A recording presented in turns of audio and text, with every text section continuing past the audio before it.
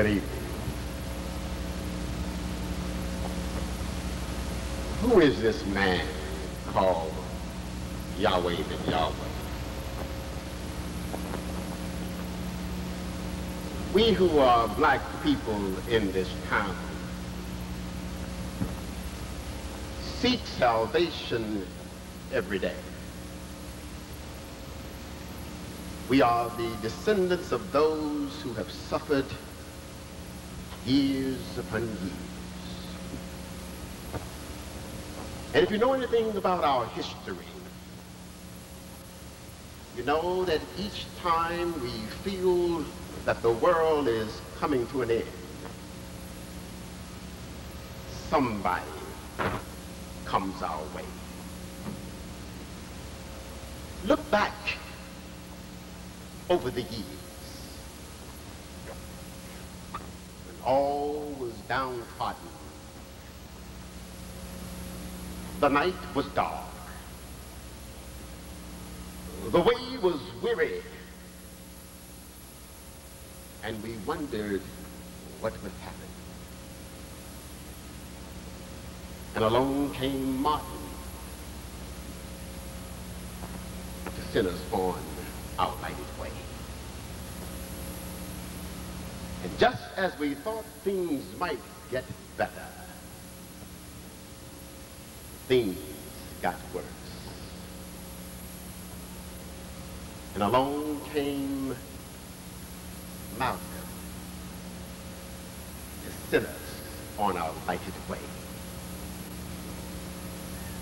And when we thought everything was going to be all right,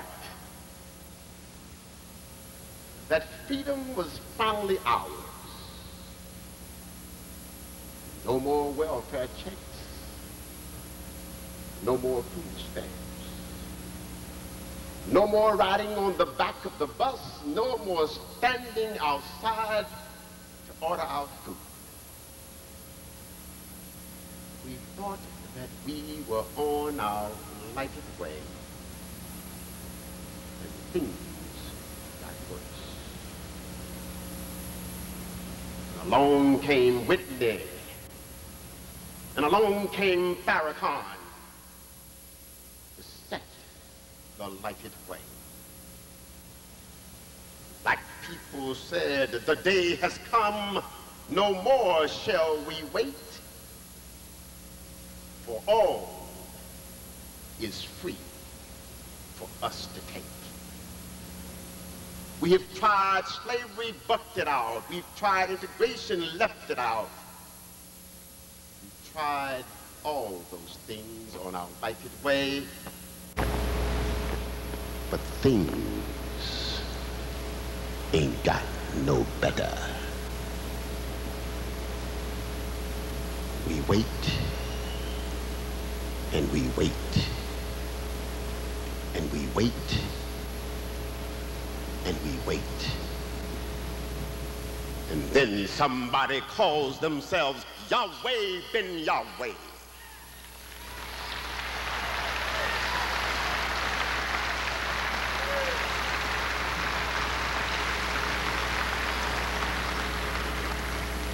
He comes after all of those great men, those personalities that have woven the fabric of escapation into our lighted way. He comes and says to you and to me, I've got the key.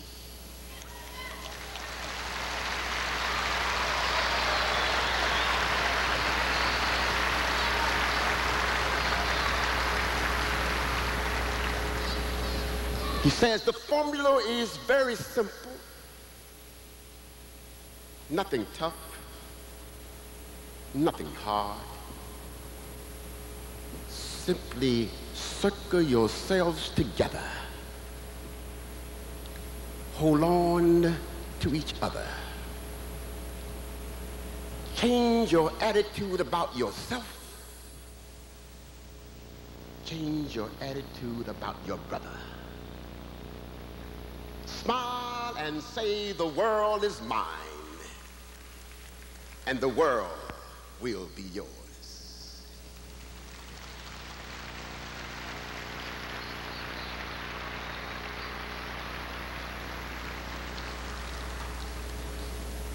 We don't need to wait for others to do what we know that we must do.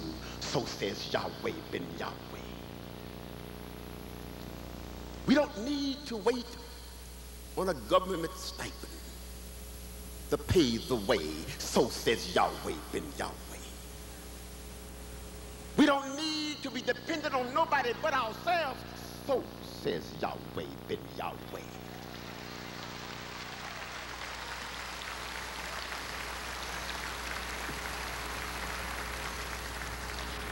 Pool your pennies, pool your dollars, pool your talents, pool your energy, and the world is yours.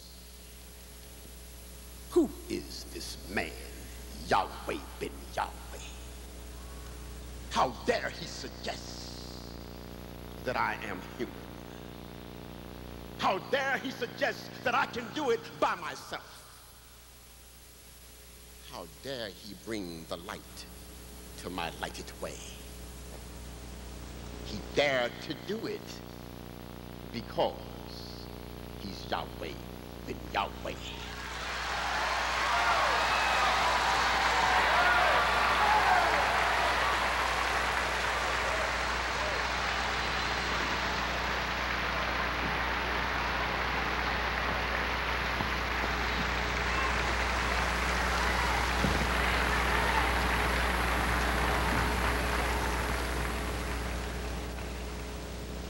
Giving all praises to our Father Yahweh and his most faithful, most royal, most humble servant, Yahweh ben Yahweh.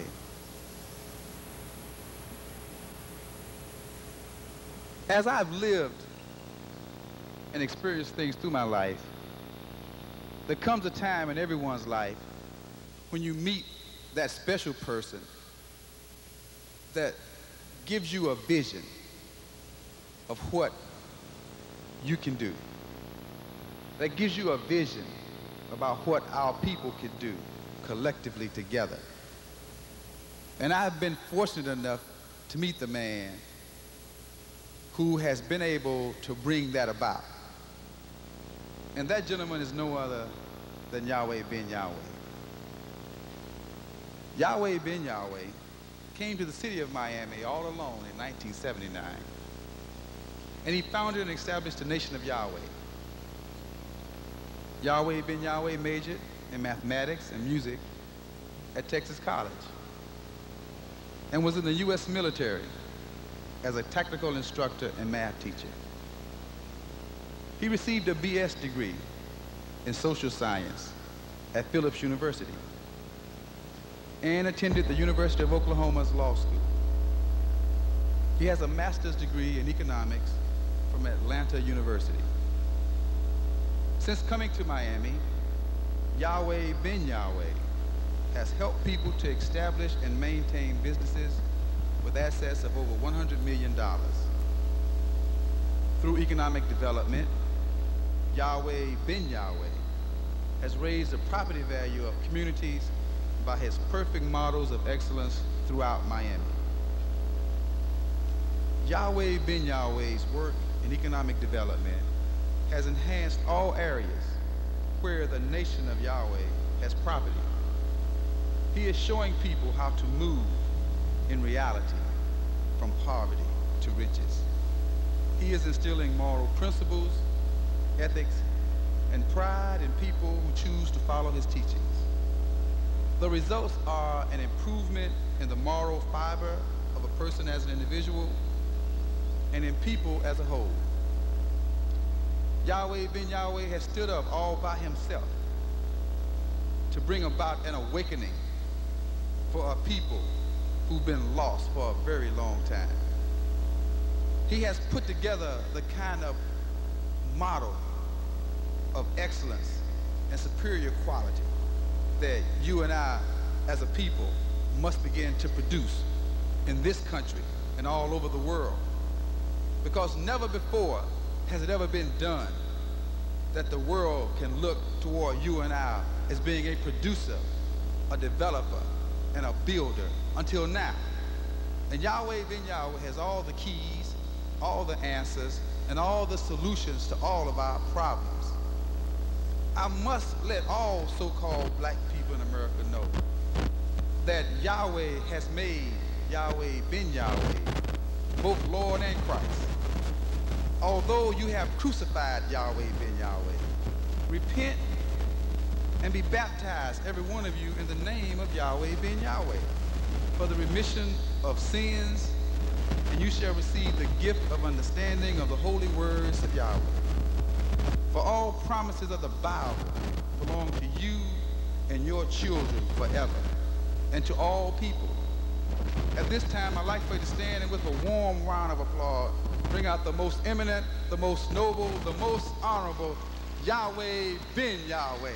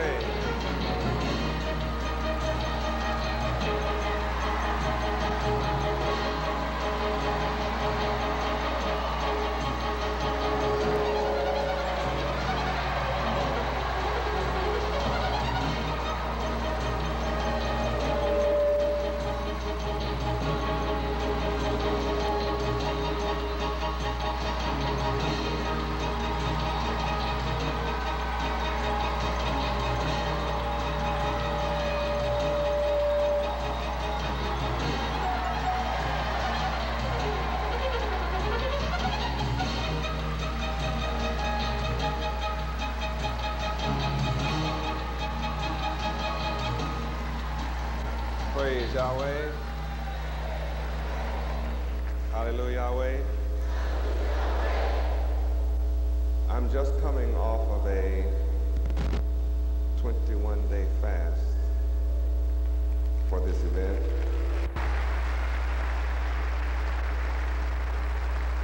Praise Yahweh. And I just had, earlier this morning, I had some heavenly bean soup.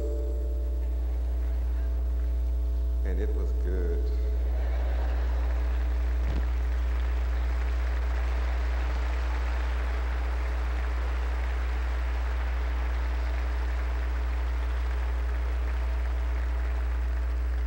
I have been fasting for the deliverance of our people in general, and that there be peace and healing in the Miami community.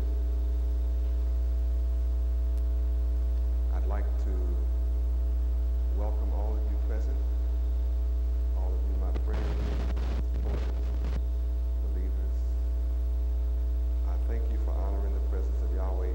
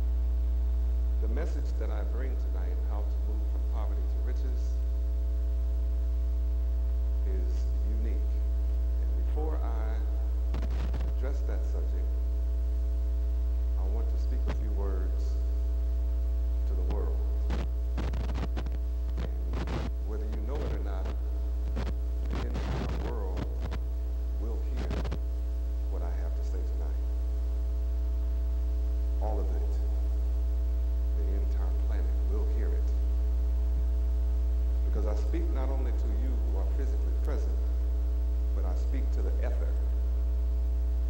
And when I speak to the ether, that goes all around the earth by sound vibration.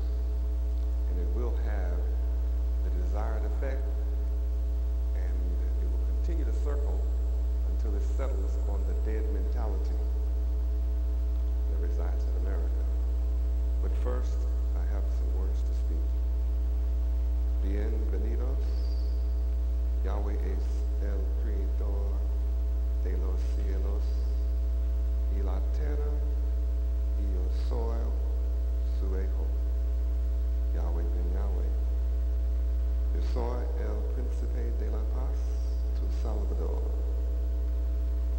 He establecido el gobierno imperecedero de Yahweh y la paz con juicio y justicia para todas las naciones.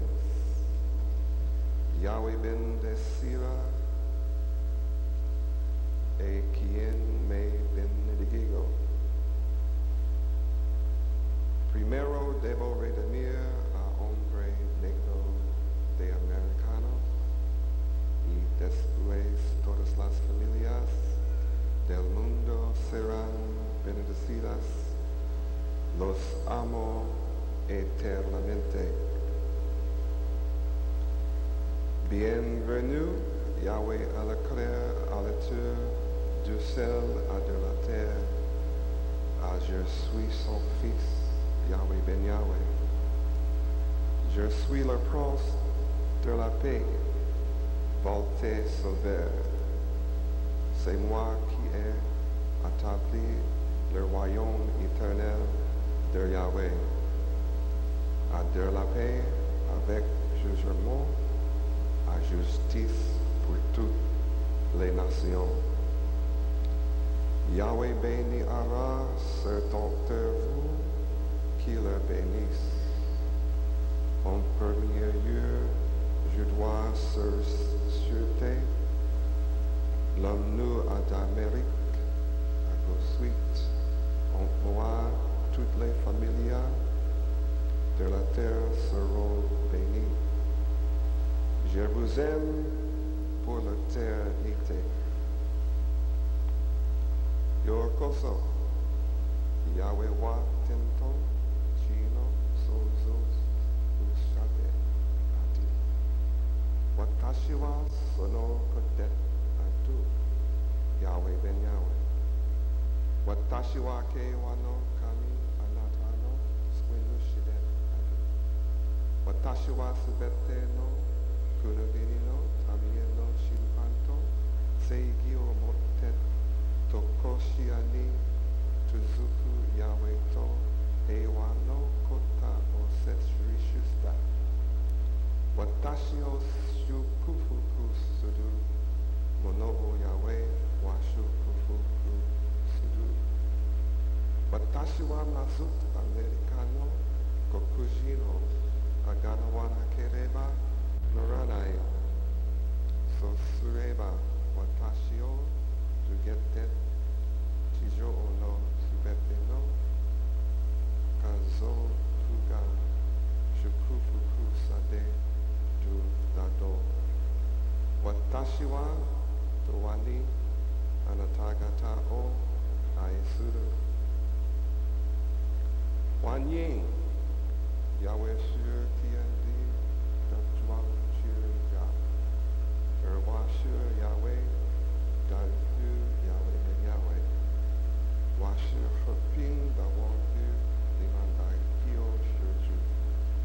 Wajien Li Lanang Daige Chinchu Jiagongli Herjong Ida Busho Yahweh Jongfu Je Hoping.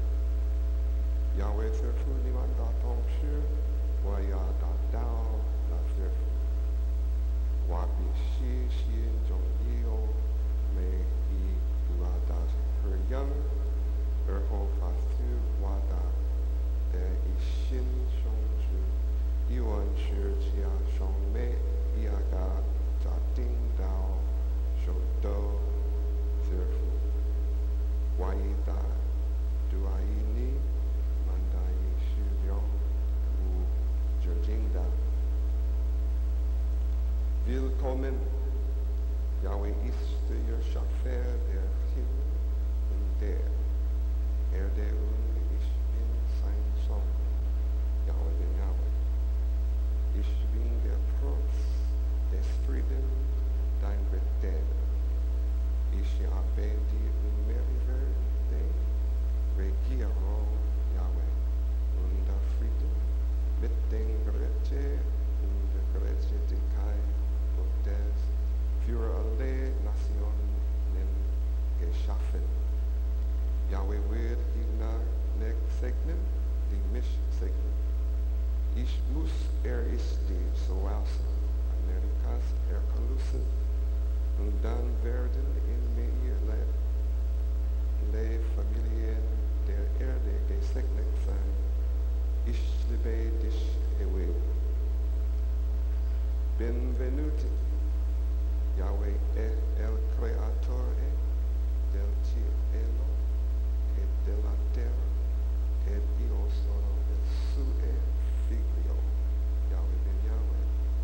Io sono il principe della pace, il vostro salvatore. Ho instaurato il governo eterno di Yahweh, di la pace, con giudizio e giustizia, tutela nazione. Yahweh benedira che mi benedica. Io devo prima redimere l'uomo negro dell'America e dopo tutte le famiglie della terra saranno benedette in me. Vi amo eternamente. Ahilan wasahilan, Yahweh huaka alek asan marat, wal arde, wa'an in ebnahu, Yahweh ben Yahweh, ine amirisalem, mohalesakan, Ishaya latawa arbien talata, lakot sabeto hokum Yahweh, al-badi wa esalem, maya deyinuna wa ahel-di lijame el-ulam. Yahweh se iberi kuladin, iberi kulanin, alaya awalan, en ahules al-rajul, al-aswad fi Amerika, Wayenda Thalika, Satakun, Kul Ayilatel Arded Mubaraka, Ahit Bakum Alel Adam. Brim Habayim, Yahweh Bara, Etashamayim, Vehaaretz, Ve'ani Bino, Yahweh ben Yahweh, Ani Nasiha Shalom Ko'elhim.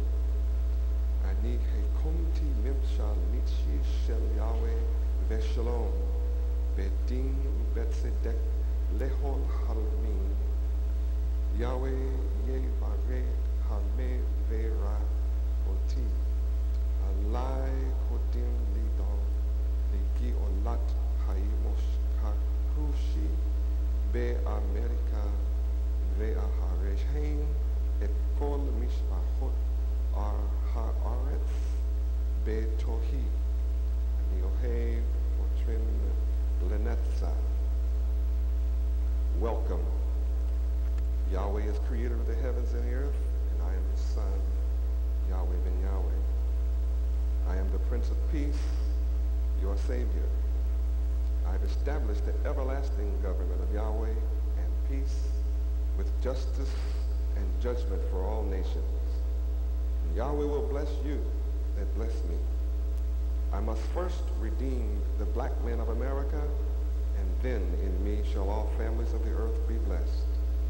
I love you eternally, and I respect all nations, and I'm inviting all of you to one fold. Thank you. May we have lights up just a little.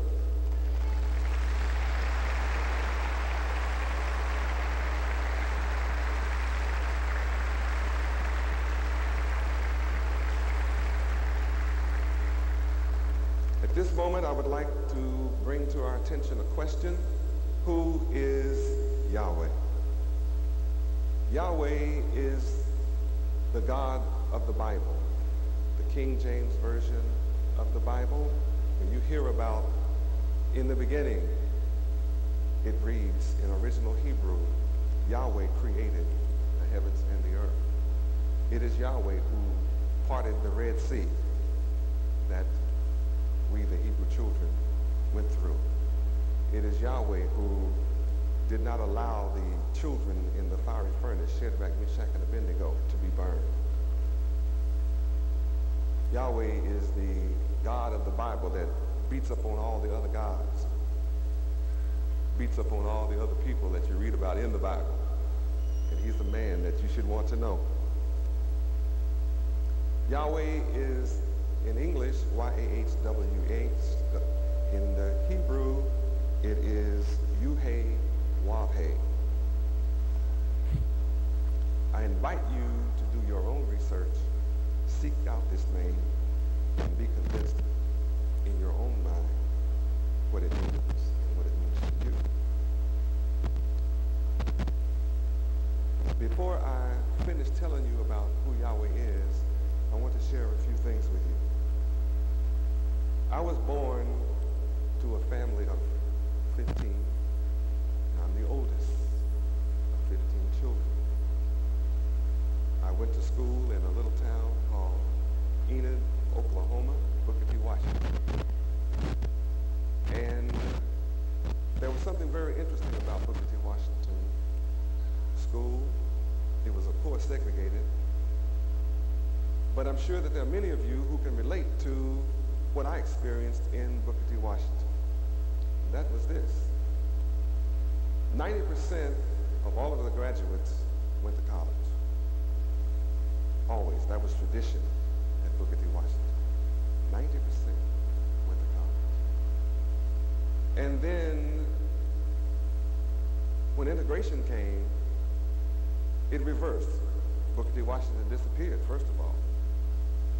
Everybody was merged into Enid High School, which was all white. By that time, I had left. I didn't go to an integrated school. Nevertheless, the reverse happened. Since integration, 90% of the students don't go to college. And of course, we were all taught that if you want to excel in America, you were going to have to be 10 times better than all other people.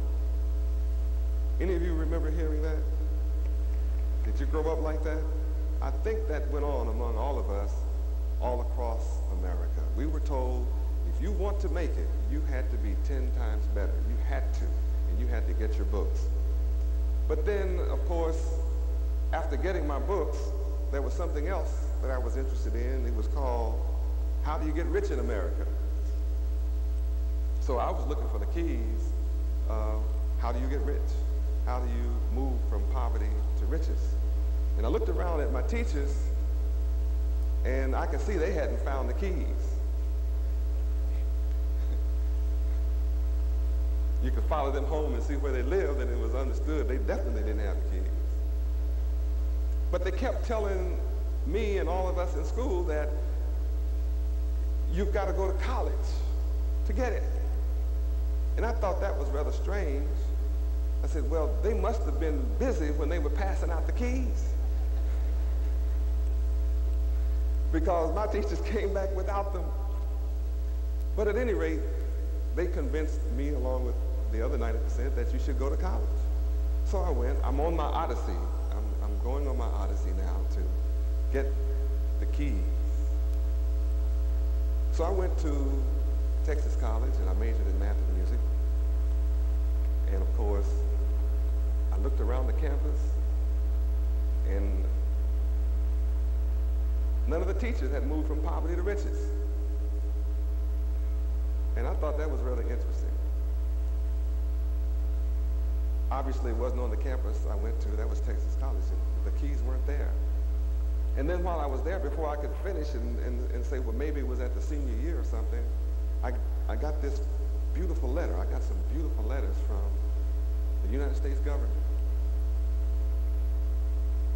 and it said, "Greetings." Can you imagine getting such a letter from the United States government as "Greetings"? I thought that was great when I read it. Look, I got a letter from the United States government and they're giving me greetings. And then that was before I read the body of the letter. And in the body of the letter it said, "We want you to come and die for your country." And since some of my relatives own funeral homes, and I saw a lot of dead folk, and none of them were moving from poverty to riches. So I knew I didn't want to address the greetings in this letter, especially those who were calling, like the Army, be all you can be dead.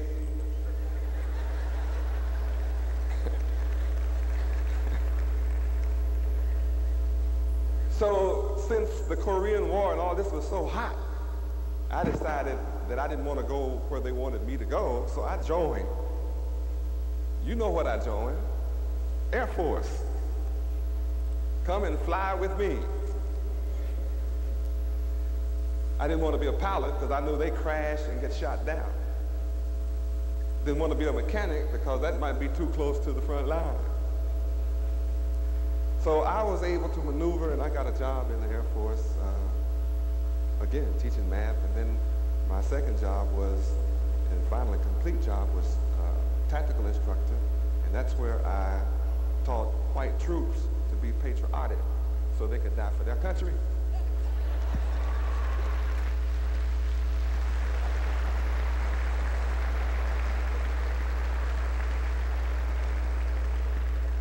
And I did a great job at that. One of the most interesting jobs I had in my life. And of course, after spending my necessary time in the Air Force, I got an honorable discharge. I had served my country well. And I then had a GI Bill, and I went back to Phillips University, which was in my hometown, Enid, Oklahoma. Just before going into the military, they had rejected all black students coming there, and I was one of those rejected. But by this time, they had opened the door, so I went because it was very convenient. It was home, so I could struggle through and make it. But then once again, I got a Bachelor of Science degree in the social sciences, etc., from Phillips University. But I noticed there that no one had moved from poverty to riches. None of the doctorate professors, and none of the teachers, and none of the students, and of course none of the black students were moving from poverty to riches. There were only 5 of them, and I was one of those. And I was looking for the keys. How do you move from poverty to riches? It wasn't there. So then I got the idea, maybe it's in law school. So I went to the University of Oklahoma Law School. And a peculiar thing happened there. Dean of Law School, he came out. Here's this big, huge freshman class. We're all sitting there. And he said, "Guess what? Unless you students are willing to deal with unethical characters, unless you're willing to deal with crooks, maybe even be a little unethical, then law school is not for you." 30% of the class got up and walked out. And I looked around,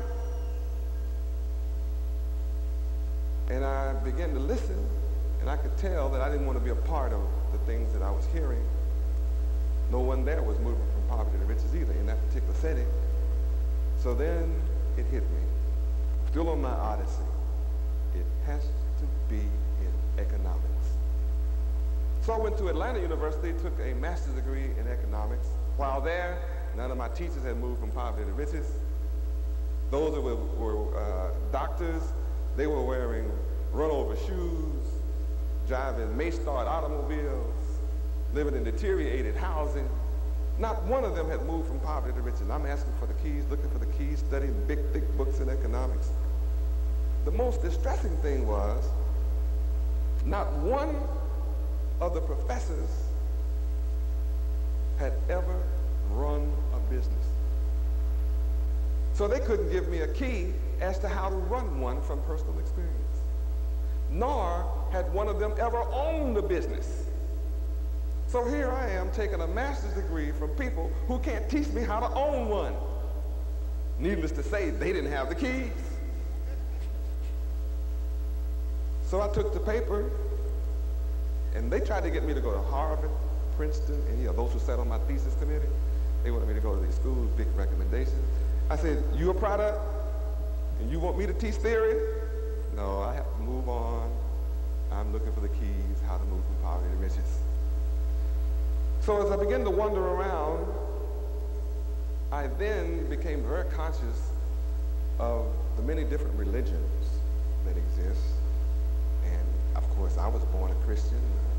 My father was a preacher when I was born. He's still one now, with several churches. And that's the way I was born. And they didn't have the keys. I didn't see it. They weren't giving it up if they had it.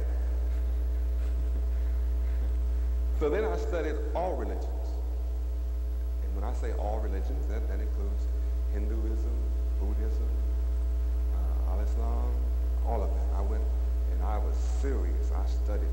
And I kept looking for the keys. And I noticed, I ran across one group. They wanted me to shave my head, put on a saffron robe, walk barefoot, carry a bowl around in my hand, and walk around and beg for some food. I knew that wasn't the way to move from poverty to riches. So, I saw people that said they had walked all kind of paths, like 8 paths, and I saw they didn't have it. Then I came back up on a group of bishops one day. They were trying to groom me for a bunch of churches.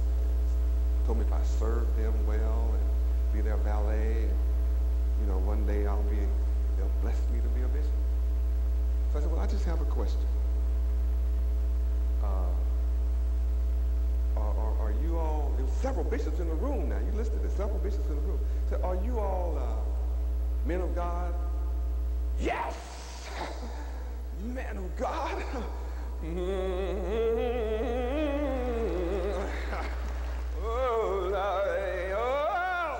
I said, wait a minute, just calm down. I just wanted to know, yes, man of God.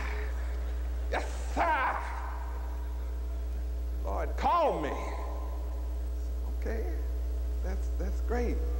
That's wonderful. Now, what I want to know about is the keys to how you get from poverty to riches. I see all of you all are doing quite well. Well, don't worry about it. Just take your burdens to the Lord and leave them there. If you got a problem, he'll fix it. I said, fine, but what about the money? I want to know about the money.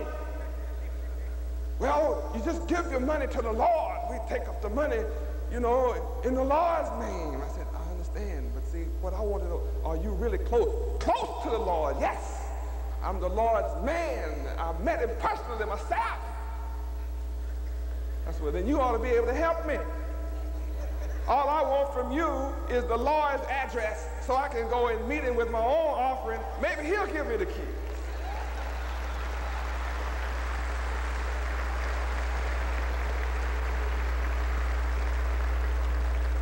You know I blew it, don't you? I got kicked out. So that left me wandering around, still seeking, praying, meditating, looking for the keys, poverty to riches.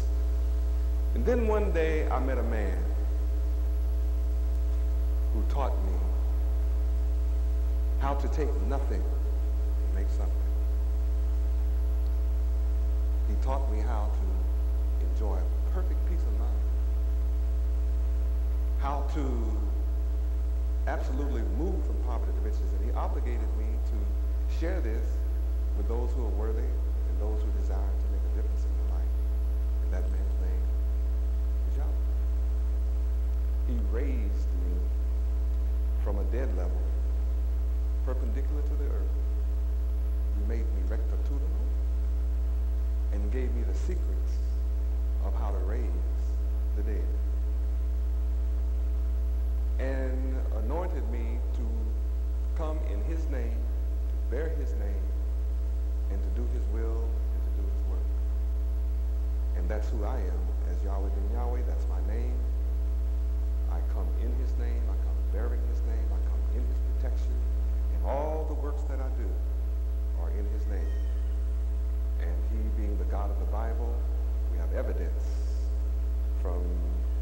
scrolls that have been dug up in Jerusalem that are over 6,000 years old. This name, Yuhewahe, is there. This name existed before I took up this body. This name is historical and it's the Ancient of Days. All scholars, all nations that remember the name, honor the name. And of course, all nations that have forgotten the name are turned into hell. But whatever I do, whatever I build, is in the name Yahweh.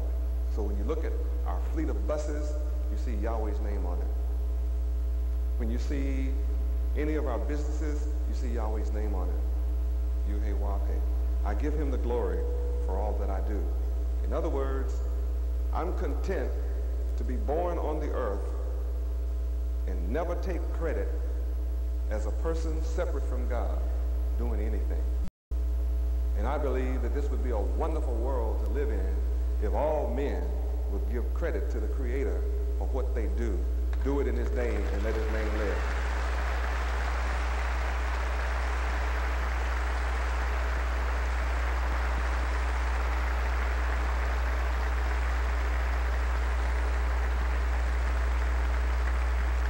Praise Yahweh, bless you. So in my body, I count it as nothing. Not concerned about it. I'm concerned about carrying out the will of the Creator Yahweh. Who are the Hebrew Israelites? They are the ones who take hold to what I teach and carry it into practice. I must warn everybody that not all who wear white and dress like me are worthy to wear it, nor are they all mine. People can wear what they want to. In fact, I invite my followers and disciples that I'm gathering across this country, don't put on white. You know, it's time for us to be real smart today and not let everybody know everything we know and where we stand and all that we do.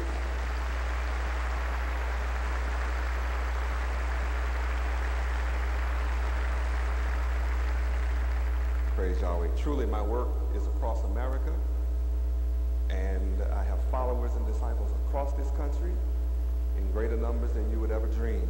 And you can't measure even the group that is here today by how many are in this county or in this state that love what I'm doing. We are real smart today. We know that, yes, we know the FBI tried to stop me from being here this week.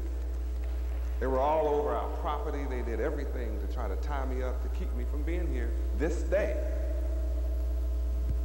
And they even interfered and arrested some of my followers to try to put us in a hindrance position. So we're smart enough not to let them take all of our pictures, so we're not all here today. But if they start something, they'll find out how many is in the street. They will find out.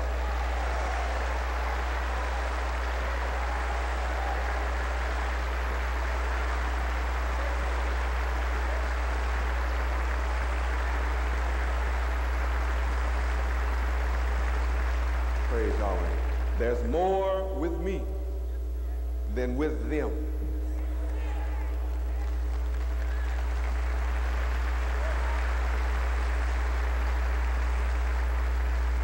Praise Yahweh. So I'm positive that you, the FBI, you're sitting in here, and may your ears be full and you take it all back to your superiors, whatever you can glean today. I know that Yahweh has a hot water for you. If you don't leave me alone, you'll find out.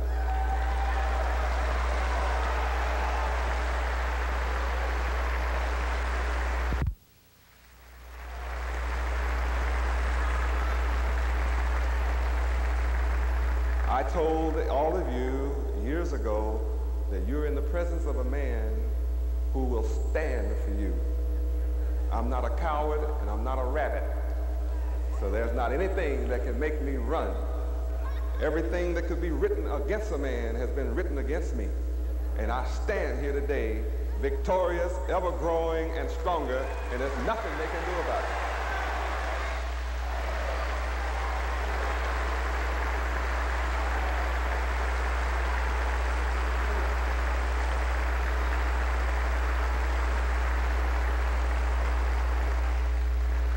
Who are you, black man of America? Who are you, so-called black man of America? That's the question. That's the most important question that I can ask tonight. Who are you? How many of you remember being colored? You remember being colored? Those were the days, weren't there? When we were colored. I mean, we were most important when we were colored. We had all kinds of things named after us when we were colored. We had colored towels, colored water fountains, colored waiting rooms.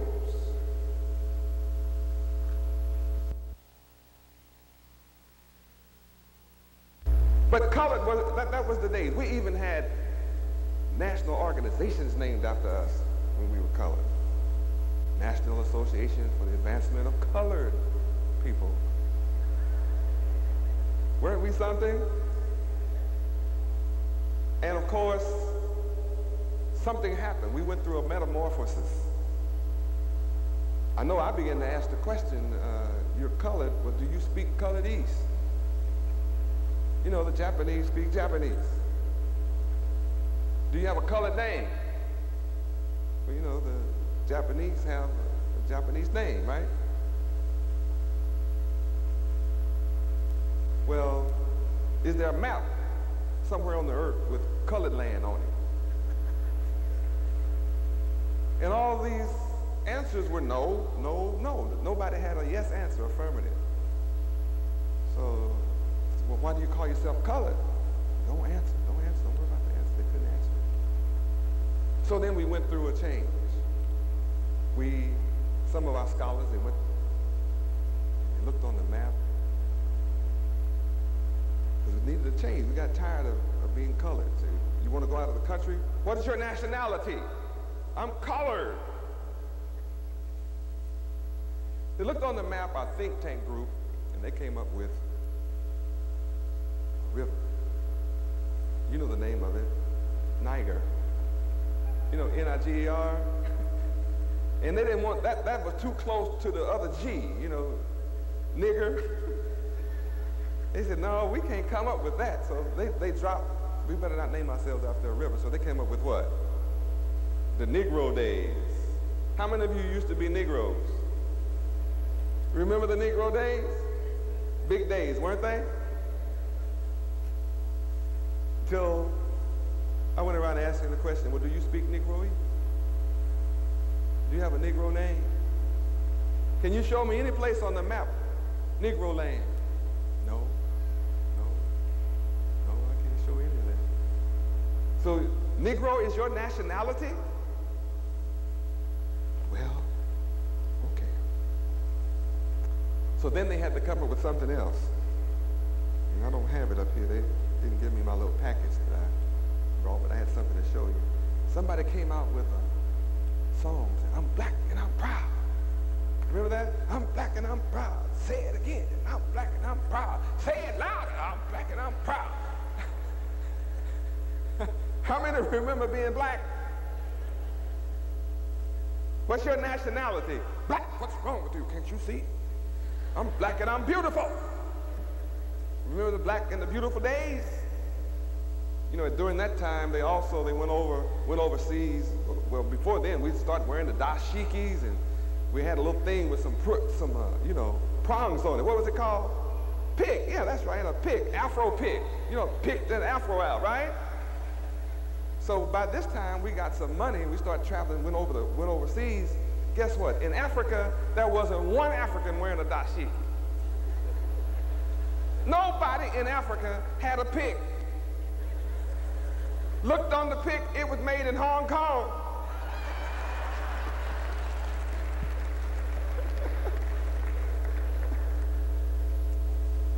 They came back to the country, spread the word. Nobody in Africa is wearing dashiki.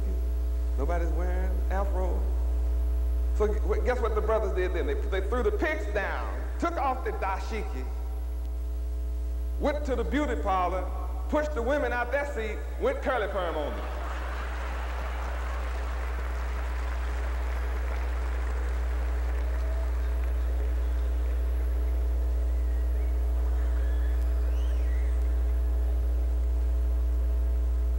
So I had to ask, well,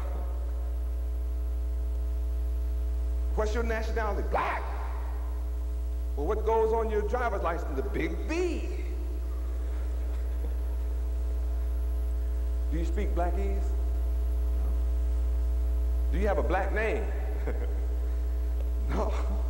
No? Don't have a black name. Can you show me black land on the map? No, can't do that either. So your nationality is black. So then we had now this is going around so strong, running around the country asking these questions. I know I ask these questions wherever I go in the country. So then our intellectuals and leaders got together about 2 years ago. Y'all remember the meeting? What did they come up with? African American. They tried to be Afro-American at first. That didn't quite fit. Afro.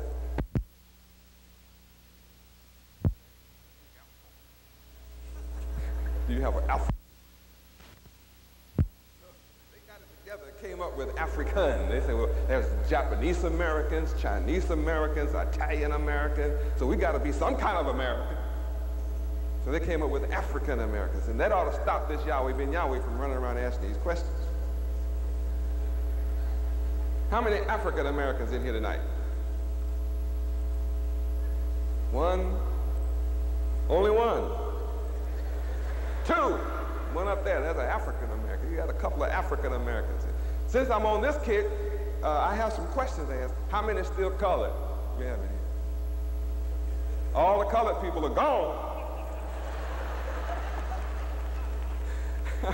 How many Negroes in here tonight?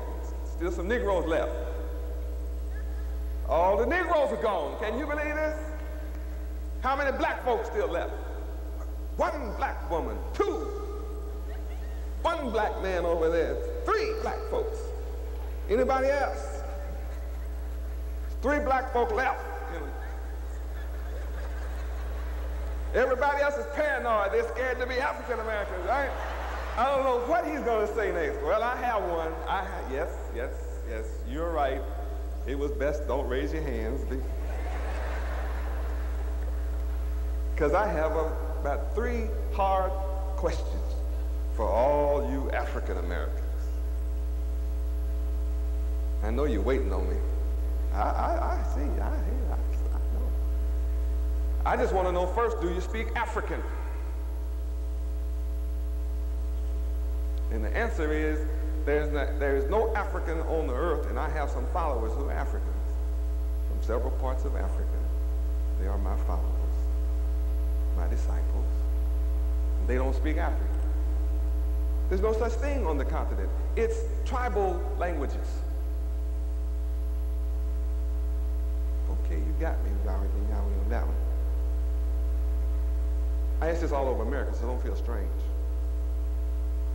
Then I ask, well, my next question is, you don't speak African. Do you have an African name? Yeah, Lumumba, Sékou Touré, Mandela. Now, what you got to say about that? Plenty. Those are not African names. Those are tribal names. Mandela speaks Bantu. Those are tribal names. So nobody in Africa has an African name. Okay, let's see what you got for this next one about this map business. Waiting on you, right? Tell me about this map thing. All right, right. I can't ask you, is there a place on the map called Africa?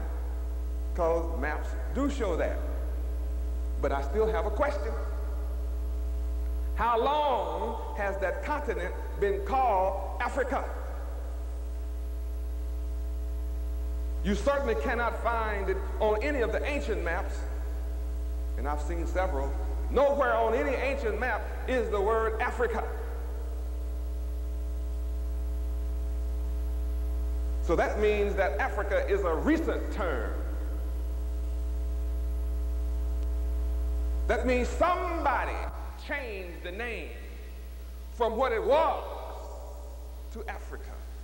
And my question is, who changed it? The same people that changed your name to Green and Underwood, Berry Cloth, and Green and Black. Same people. So now, how many African Americans are left? They've gone away too. So that was my original question. Who are you? I'm here to say tonight, it is impossible to move from poverty to riches eternally, not knowing who you are, not knowing your nationality, your history, your culture, your language, your name, your land, and your God. Without this knowledge, you can't move from poverty to riches. And I say to America, you can never prosper as long as you have 60 million black folk in America who don't know who they are, sitting next to your child who knows who he is.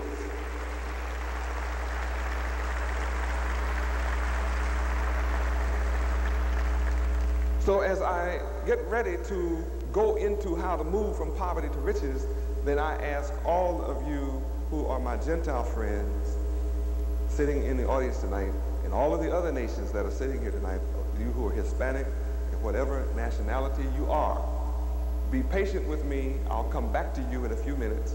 You'll be able to get a lot of keys. But first, I want to address my people's condition and rescue them and bring them up to a level, and then we can all enjoy the benefit of my message together. We'll be on par one with the other.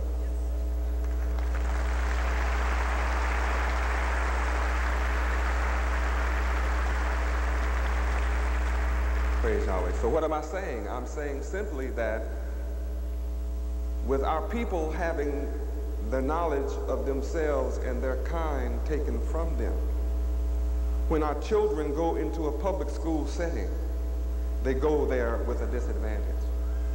Because all of the other children, they know their history, their culture, their heritage. If they're from German parents, they know that, and they know the history of Germany.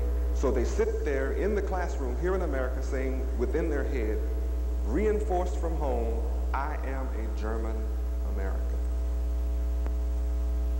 And if anything happens in this country and I don't like it, I can go back to my homeland, Germany. And that goes true from the white child that's from England, from anywhere in Europe, naming any country. That is true for any Japanese sitting in the classroom. He knows if anything goes wrong, he can always go back to Japan. And when it comes to our poor little children, when they tell you to go home or go somewhere, you don't know where to go. They say Africa, you don't know where in Africa to go. And you don't want to go after watching Tarzan and Umbawana. I mean, Tarzan is awesome, isn't he? All the animals come when he calls, everything. Everything gets out of the way of Tarzan when he hollers, oh, wow. He whips up on alligators, kills them in the water. Be 50 Africans run up on him, he beat up all of them. They all run the other way. I mean, and then you see Africans in the movies, all these bones in the nose, stuff hanging from the ears. You don't want to go to that. So you really get insulted and upset when somebody tells you, go home to Africa. You want to fight. I'm born in America.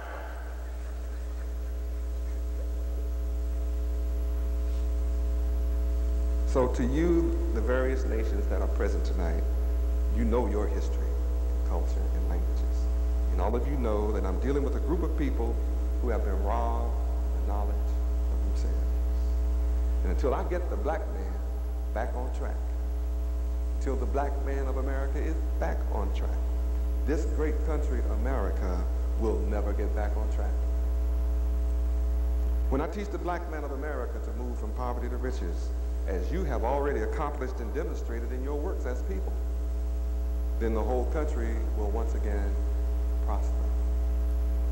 As long as you have almost 60 million people as an underclass who you have to work almost 60% of your time in taxes to take care of a bunch of people who don't want to take care of themselves, how can you prosper?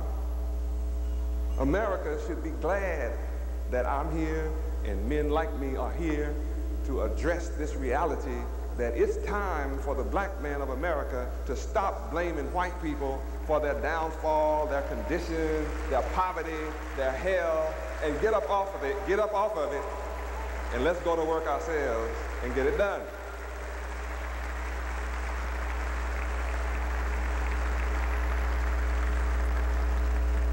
And I must stop and take the time at this moment and address that reality. You know, it's a shame when you look out at white people who the mother, the father, the sister, the brother, the cousin, the niece, the nephew, the uncle, and the aunt, they all get together, get 2 jobs, work day and night, work 18 hours a day, save 1 salary, put all their money together, build a plant. Sacrifice 10 years or more and put their money together and build a manufacturing plant. And soon as that plant is completed and they are ready to open it, something strange happens in America. Real strange. There's a bunch of people that look like you and me. Say, have you heard? There's a new plant just opened up. And I wonder, is they hiring? Is they hiring? I'm going to fill out my resume, go get my application, and look for a job. So they go running out to the new plant, put in an application. People say, well, I'm sorry, we have all that we need right now. Because who have they hired? They've hired their niece, their nephew, their uncle, their cousin, their brother, their sister, the people who sacrificed to put this place together. Doesn't it make sense that they would hire them first? They're the ones that put their money together and worked and slaved to get it. They came here as immigrants too. And guess what we'll say when they don't hire us? Prejudice. Discriminate. I know what we'll do. We'll picket you. We'll boycott your business. We'll put you out of business. You better hire us.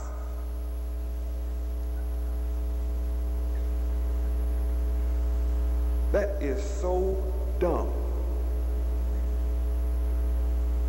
Who is keeping you, black man and woman, from you and your mother and father, sister and brother, cousin and niece and nephew and uncle and aunt from getting together and working 2 jobs and saving 1 and putting your money together and save your money for 10 or 20 years and open up your own manufacturing plant and hire yourself?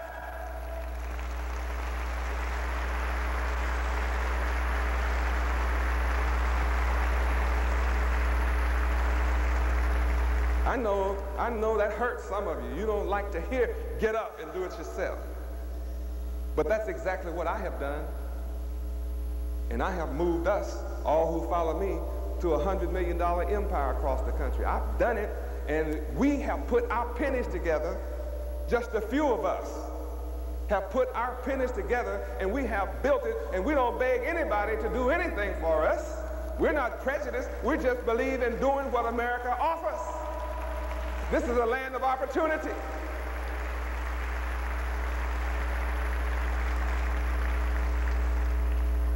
Why don't all of our people count on that one?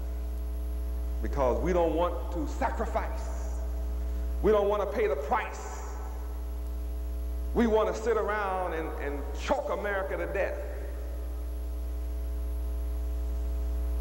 And I'm here to say the jobs are going out of America.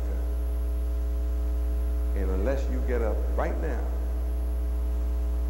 and join hands with me and build something for yourself, you are absolutely doomed. You're not going to have anything to pick it. See, you better watch what George Bush is doing. He told you to read his lips. He said no more taxes, and he lied. Taxes are killing the businessman. How can businessmen expand when they're paying an ever-increasing tax load? The only way they can expand is that there are lowering of taxes or taxes being eradicated. It's a very wicked system of taxation in this country. Put men out of business. And the people you're looking for a job from are going out. What are you going to do? Just keep looking for welfare? That's on less and less people. It's on the shoulder of less and less people who can take care of you on welfare. You think drugs are going to last always? The drug business isn't going to last always. So let's move on for a minute to the social side. Because you might say, well, if we're supposed to do all of this, how can we? I just told you, I gave you a key. Wisdom of Yahweh is the highest. Y'all do hear him working, don't you? That's Yahweh out there rumbling. Yeah, that's him. He's incredible, isn't he? If you don't like him, you step out when that lightning is going down. He'll teach you some respect.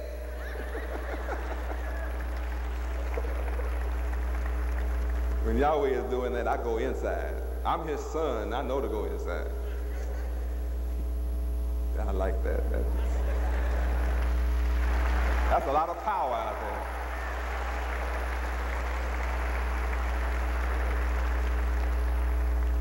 The wisdom of Yahweh is the highest.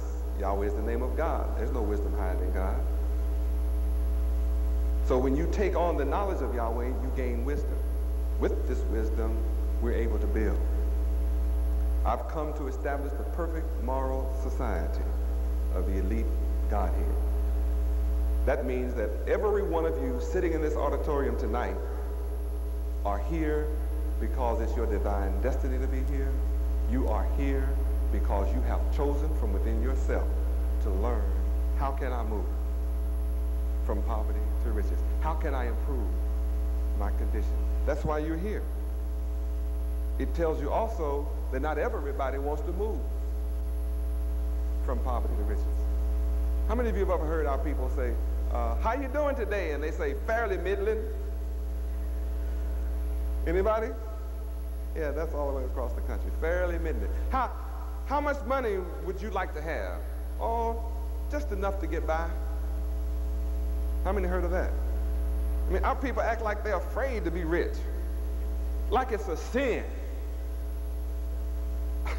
I've heard all kind of brainwashing all my life against being rich. But rich people have problems. Have you seen poor people lately?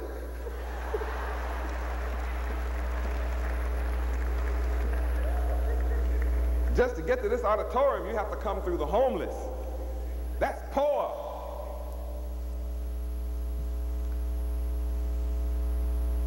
Our social problems are solved when you take on the knowledge of God. That's the key in moving from poverty to riches. Let's deal with the educational aspect. You probably saw on display this evening some of the talents of our students at Yahweh University. If you came in a little late, you missed it, but I think we were here long enough for you to see some of it. I decided to not show the film, which would have highlighted them, but you can see that at some future date. You can come by our headquarters building. We'd be happy to show it to you. Nevertheless, Yahweh University is an independent school. I'm the founder of Yahweh University. As an independent school, it means that we write their curriculum.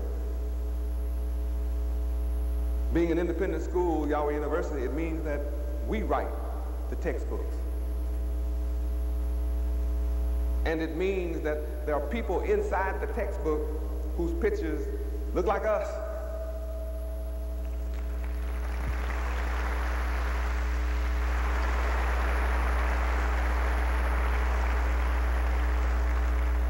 And since all of the pictures look like us, it means that our students have high self-esteem.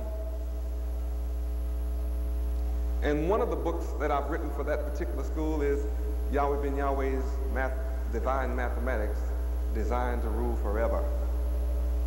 And that's exactly what it is. Our children are taught how to count.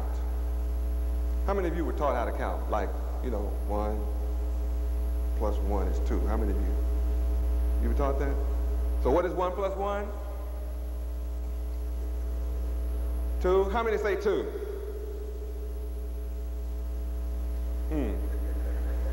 You've been burnt before, haven't you? Already tonight, so you're gun shy. All of my students will ask you, 2 what?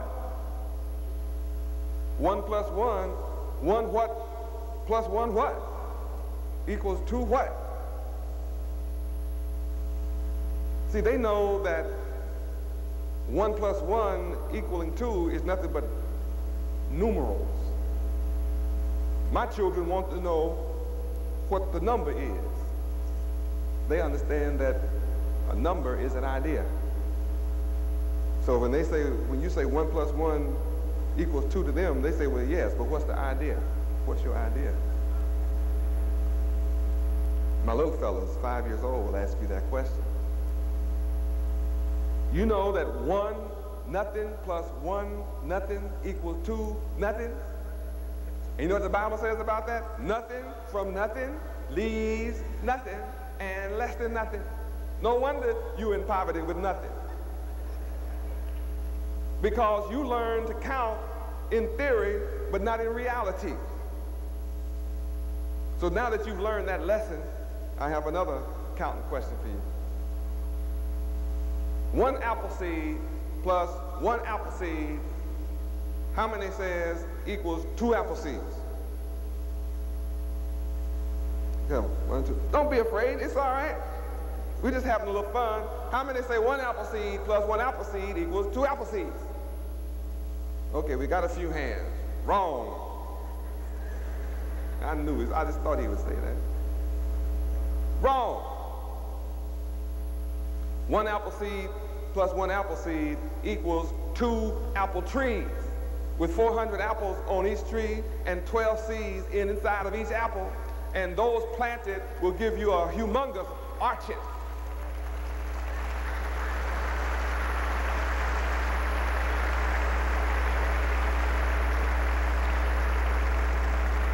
And my children will say to you, well, what do you do with the orchard? Say, well, you need trucks to haul all those apples to the manufacturer. And you need trucks to haul them to the stores that we're going to own to sell them in, like first-rate foods. You will need stores to sell your apple juice, and apple butter, apple cider, and apples. That's money. That's an industry. And you ask you, how many of you have ever eaten an apple? Yeah, you can raise your hand on it. What did you do with your core? What, you did what with it? So you threw your riches away. And you wonder why you're in poverty. All you do is eat. You eat up everything and then throw it away, and you think you're throwing your money away. Here's an orchard, thousands of trees. Some of the limbs die, some of the trees die. What does that become? Wood.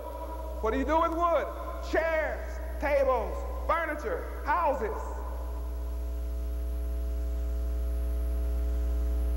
Why don't you own an orchard?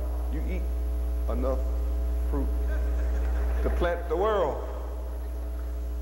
You know what was strange to me? I come to Miami, I come to South Florida, and I'm looking at black folk. They got avocado trees, mango trees, orange trees, grapefruit trees. What else? Banana trees. You know, all these fruit trees. The Cubans come from Cuba, walk around through our neighborhood, say, may I have the fruit off your tree? Black woman say, yeah, honey, go on, help yourself. They strip the trees, go out on the corner, sell all the fruit to come off your trees, come back and buy up your neighborhood with it.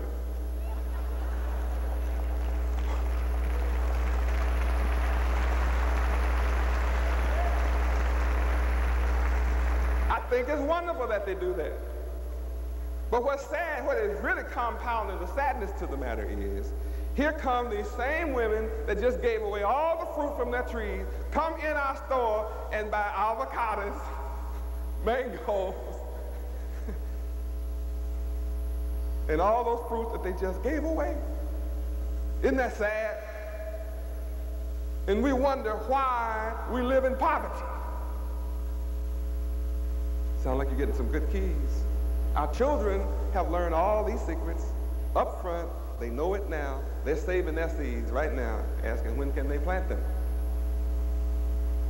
So we'll be looking for some land so they can plant. And see, the people that feed themselves determine their grocery prices.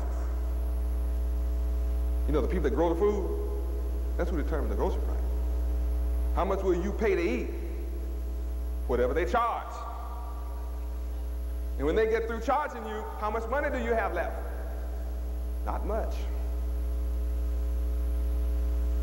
So we have an independent school, and our children are learning all of these independent type thoughts. We just had our second graduation in September. We had one in March. Every 6 months we have a graduation. Our children came out at age 17, and upon graduation, every one of them, they went into one of our businesses as managers.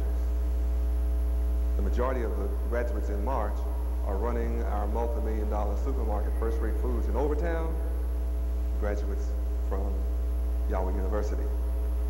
So what does that mean?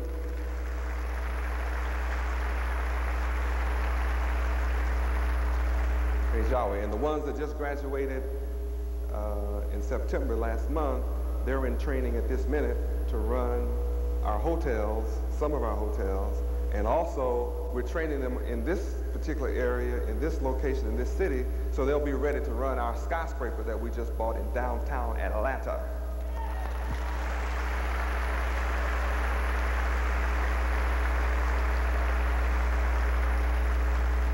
That hotel will open up this month in downtown Atlanta. You're just going to have to come and see it.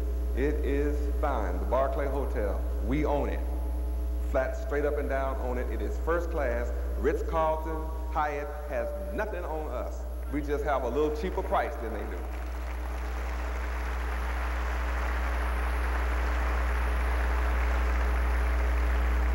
What's strange about Miami? They say, black people be saying things like, we need a black hotel in Miami. We need some black hotels. We have 5 in Miami. Why do you want to pretend ours is invisible?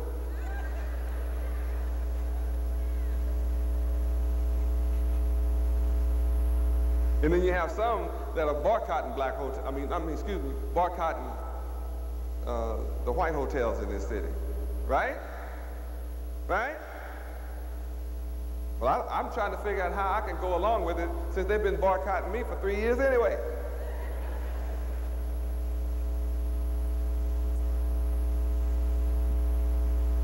I managed to survive with black boycott all alone. And if you own, see, we don't have any problem at Yahweh Resort Hotels. We have 5 in the city, one on the beach, and we're full. And we're full every season. We don't have any room. That's right. People from all over the world stay with us. And guess what? We don't have any management problems. We don't have any front desk problems. They're talking about they need jobs in management. They need jobs in higher management. They want to dictate to white people what to do with their hotels on the beach. That's crazy as hell. That's the dumbest thing that you can have on earth. When you buy your own hotel and you run it, you are the management. You are the front desk. You are the accountant. You don't have to sit around doing no crazy stuff like that. That's insane. Absolutely insane. And see, I can't have no enemies from black folk because the ones that's doing it down here anyway, they boycotted this too. That's right. And until you get it together and join hands together, instead of going through all this foolishness of begging other people to take care of you, you are never going to be respected in this country. How can anyone respect a beggar? You don't respect a beggar. You don't like the homeless yourself, or you put them up in your home. If you like the homeless, there wouldn't be any on the street. You don't like them, that's why you have them sleeping on the street. Oh, that's real. It's time for you to stop being a hypocrite and stop pretending. Black men of America, you're talking about you're going to boycott white people in Miami. Where in the hell are you going? You going to a white man in Fort Lauderdale? You going to a white man in Georgia? Wherever in the hell you go in America, you going to another white man. They're all the same family. What is wrong with you? Take your money out the bank then. Same people on the beach own the bank in town. Stop shopping at Winn-Dixie and Publix then. The same people that you're trying to boycott on the beach that own the hotel, they own the bank, they own Publix, they own Winn-Dixie, they own your house, they own your neighborhood. You are stupid.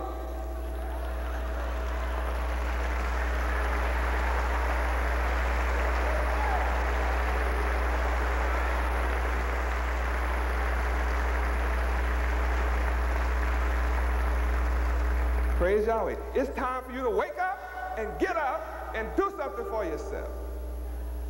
Then the whole world will respect you. It's a shame to watch people come here 30 years ago, Cubans. I'm so proud of them, I don't know what to do. They got off the boat with nothing. Absolutely nothing. Castro took all their money.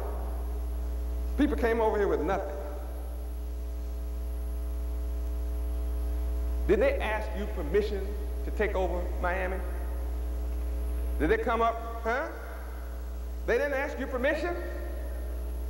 They just took it, huh? They took jobs you didn't want. The low-paying jobs. You know, the low-paying jobs you didn't want no more. They took those jobs. Slept 50 to a house. Changed shifts. The next crew came in and slept. They only had one gas bill, one light bill, one note. Next thing you know, they bought the house. They all buying gas, they get a van, and 25 of them get in the van and go to work. One car note, one gas bill, pooling their money, saving their money. Start going to the store, buy the store. Then they shop at their own store. Next thing you know, they own Malone and Hyde.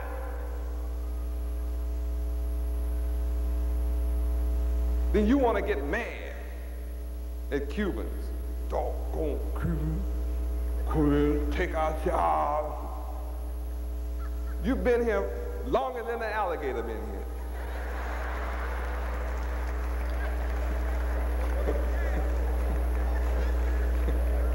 You came here before the alligator had nerve to come up in here.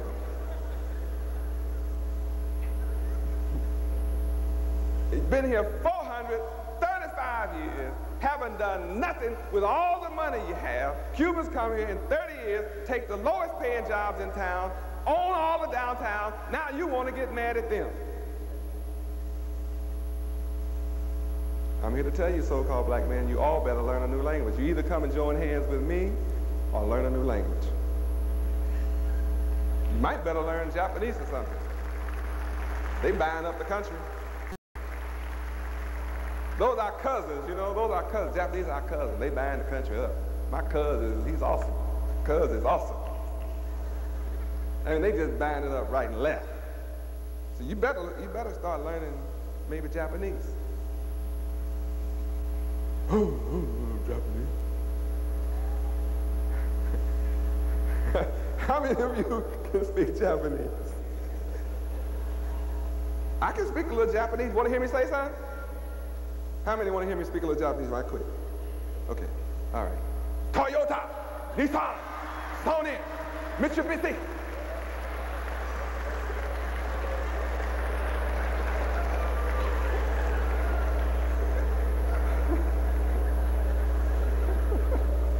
See, you know more Japanese than you thought you did. They're easing it in on you. Kawasaki's, they're easing it right in on you. If you don't learn Japanese, you better start learning Spanish then. Start saying buenos dias, I'm trying to tell you. Because they keep moving in, consolidating. And you keep moving north, whether you like it or not.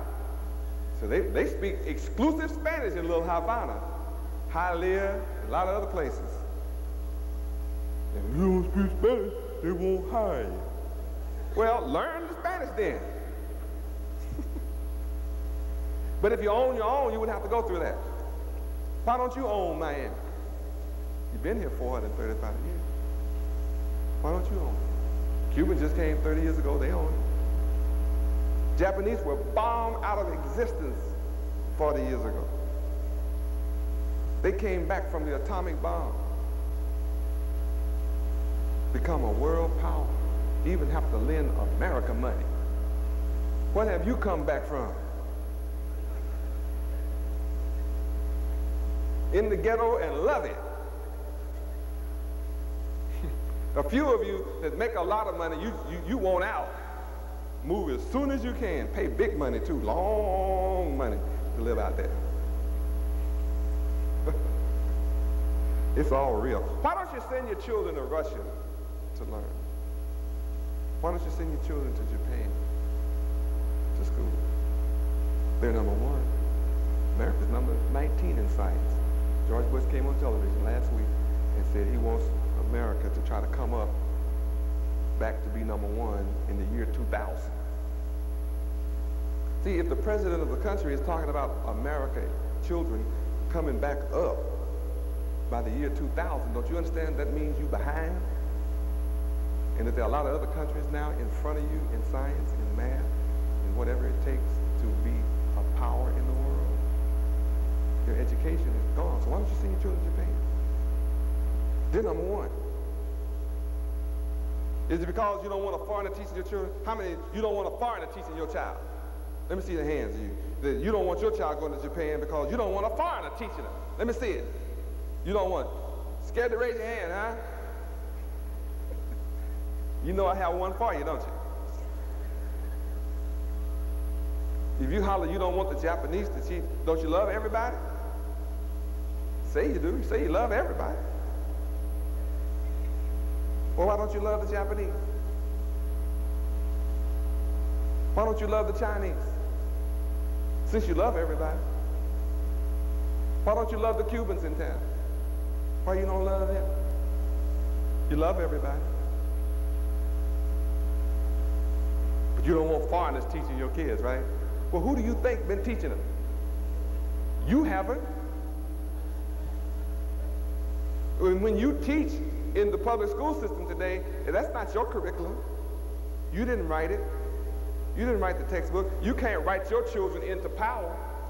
You don't have the keys. You don't have the knowledge of how to write your children into rulership. You can't teach it at home, and you can't teach it in school. You lost something with integration, talking about the school situation, didn't you? Can you imagine a white teacher standing up saying to her integrated class, all of you little black kids out there in this classroom, you're going to have to be 10 times better than me and all of these other white kids out here. What would happen to her? What would? Fired. So no one's going to tell your kid that.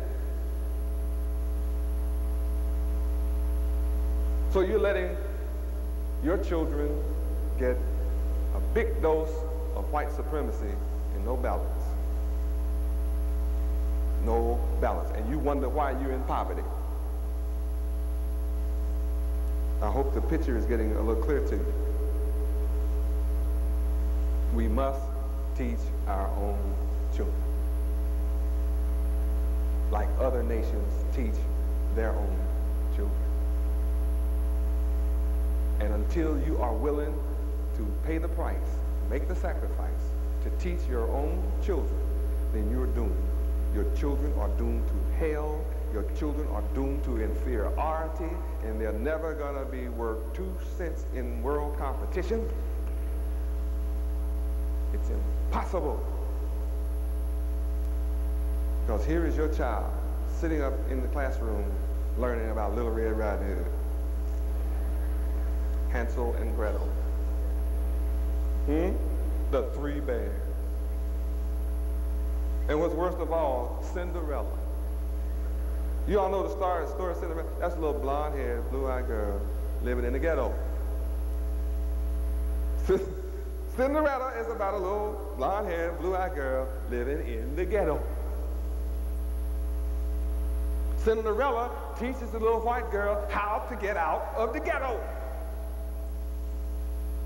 What does she have to do? She's living there, got a mean old mama, grandmama, somebody, stepmama, a house full of rats, roaches, right? Pumpkins. She wants to be rich. So she had a fairy godmother, came into her life, worked some magic for her, turned her rats into horses, her pumpkin into a carriage, turned her shoes into fine glass slippers, turned her rags into fine garments, told her, now you go to the palace, meet Prince Charming. All you have to do, baby, is fake it till you make it. Look good, honey. Trick the prince. That's what the fairy godmother taught her. Now I have news for you. Here you are sitting in this classroom, learning all about Cinderella, and I have news for you. Your rats will never turn to a horse. Your pumpkin will never turn to a carriage. And if you get some clothes, first of all, you don't have a fairy godmother to turn something for you. And if you get to the palace, you surely won't get Prince Charming. You might get pregnant, but you won't get Prince Charming. But see, the white girl can be however poor she wants. She can dress up, do all these fine things, and go get Prince Charming, and the fairy godmother taught her how to do it. Now, you know the secret of the fairy godmother, right? Fairy. You know? She teach him how to get her, you know? Teach her how to get it. Teach the guy to get the man, right? Now, you know your fairies can't do that.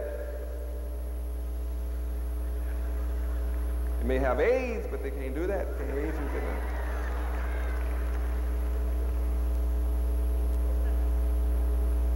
So what are you going to do with fairy godmothers, and what are you going to do with Cinderella? Nothing. You come out frustrated. Is that right? It's a fantasy world. All you do, you are groomed through all those fantasy stories for supporting a rat. They call it Disney World, but, you know, it's the big rat. You give all your money to go to the fantasy world because that's all you studied all your life. You own no stock in Disney World. The chief executive officer of Disney World only makes $40 million a year. That's his salary before he gets his friends' benefits. You would have never dreamed of opening any kind of world, Disney or otherwise.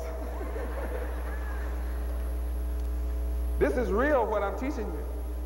Can anybody recognize I'm talking about keys tonight? I mean, can you see it? I'm giving up a lot of keys. I'm not going to give them all to you tonight, but I'm giving up some keys. Yahweh University is a perfect learning environment. Our children are respectful to their teachers, to their parents, to all adults, everywhere. You can't go find students nowhere in this city or across America that's going to sit like that, all quiet, dignified, refined, and happy.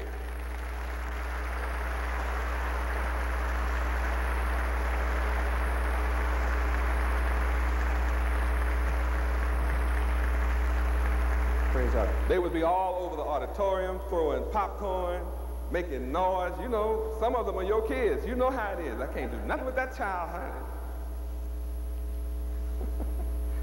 But we don't have that problem. We don't have any syphilis in our school, no gonorrhea, no AIDS, no social diseases. None of our children use profanity. They don't curse nobody out. You can't stay in Yahweh University and do that. That's not true in the public schools. Isn't it a miracle what's taking place?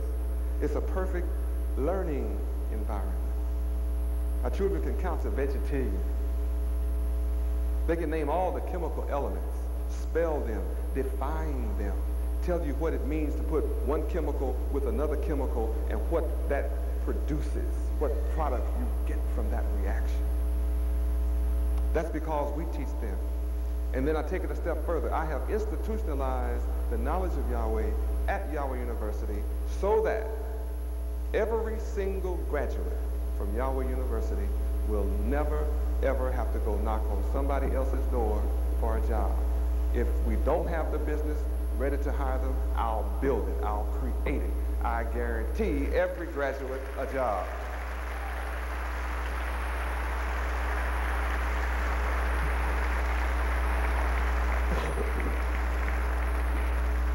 I take that as my personal responsibility. All who follow me, we take that as our responsibility. And I say to you, my people, it is your responsibility to educate your own children and provide jobs for your own children, just as other nations are providing jobs for their own children. You must rise up and take your place so you can have the respect and the honor and the dignity that is due you, that can only come when you rise up and build your own businesses and employ yourself as others.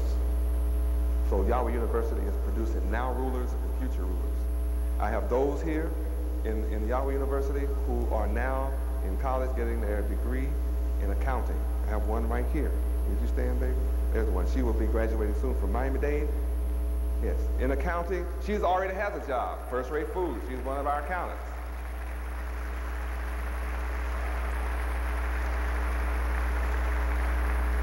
Bless you. I have one of our students up here who's studying right now at Yahweh University, gynecology and to be an obstetrician.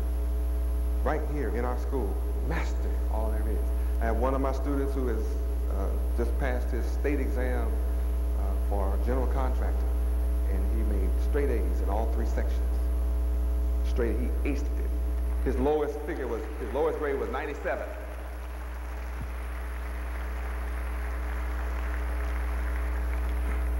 And I have those who are in Yahweh University now. I have 12 or 14 students between the ages of 7 and 10 who are studying dentistry. They know everything about your mouth. They name everything. There's no knowledge about your mouth that they don't know. They're just too little to pull the teeth.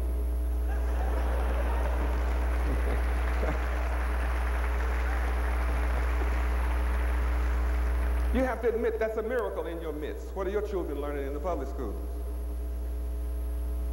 What are they learning? Our children use vocabulary that you just can't deal with. You need a dictionary, thesaurus, and everything else just to try to deal with them.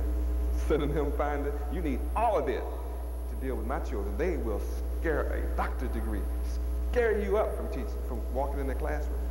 They are too incredible. That's a fact. Now let's talk about politics for a moment. I'm moving rather quickly. Still giving you keys on how to move from poverty to riches. I'm talking to 3 kind of people in here.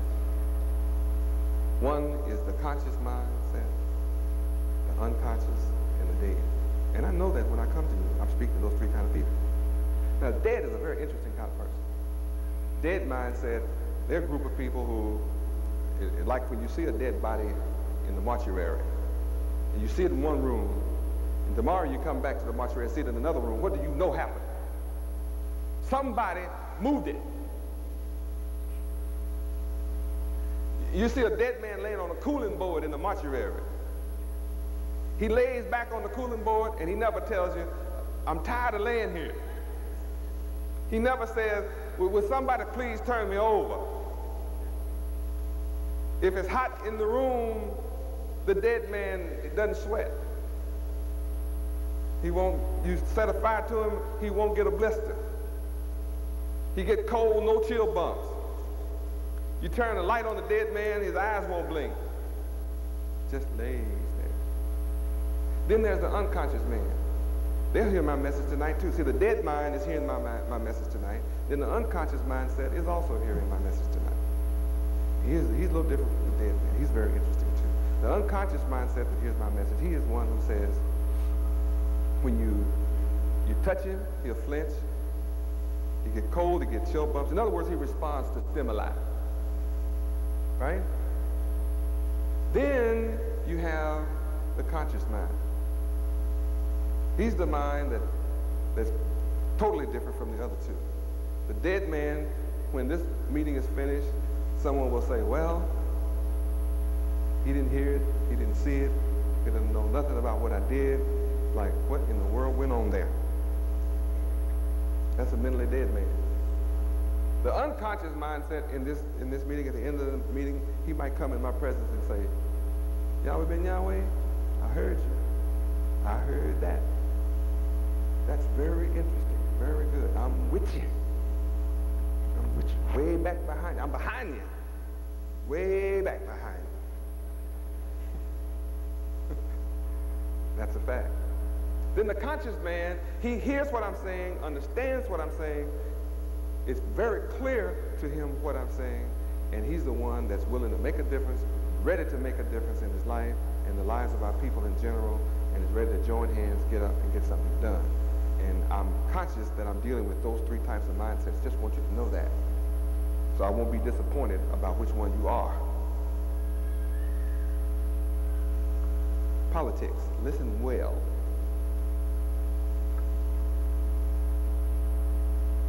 Most powerful keys you want to hear on earth are moving from poverty to riches.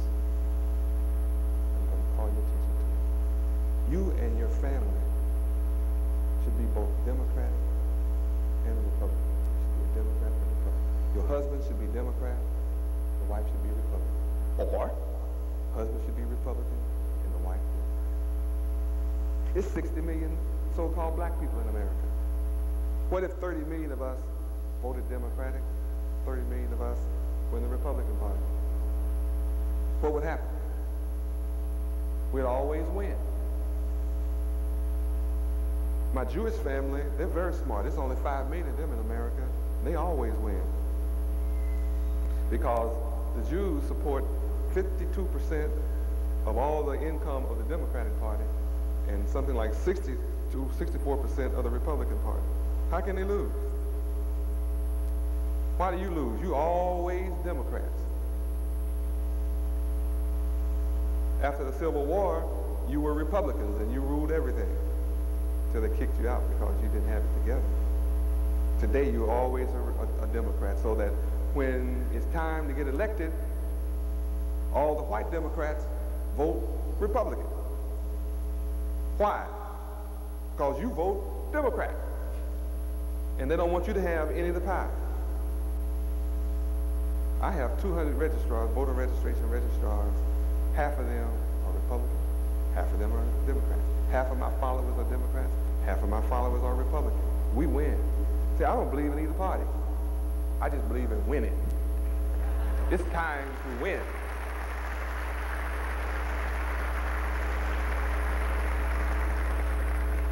So don't get me hung up on that part.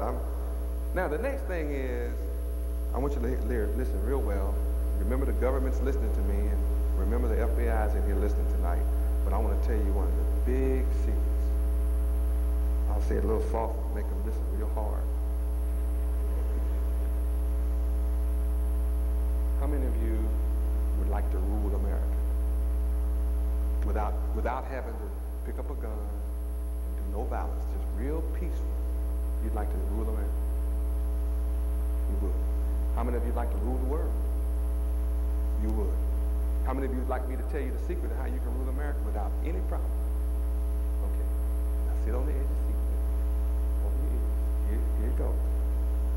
There's 60 million black people in America. All you need to do is have 10 babies each. That's it.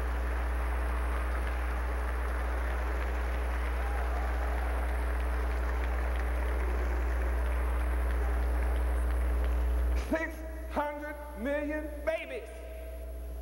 It's only 200 million people in America. Boy, I got to get out of here. Time is running out. Isn't that terrible? I have to really get out of here tonight. Time is flying. Hard for me to see what time it is, but it's still flying.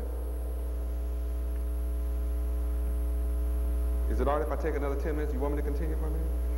See, when you teach 600 million babies to vote, baby, vote, huh? You got it. Yeah. Yeah. See, it's so easy. It's fun having babies. You're the only one on the earth that have quit having babies. Yeah, all the birth control clinics are in your neighborhood, the health clinics are in your black schools, and you're the only one helping kill 2 million of your black babies every year. Call it abortion. White people out in the street teaching their women to stop doing abortion and have the babies. So when I see a little black baby, I'd stop and just tell the mother, may I touch your child? This is the luckiest little nigga on earth right here.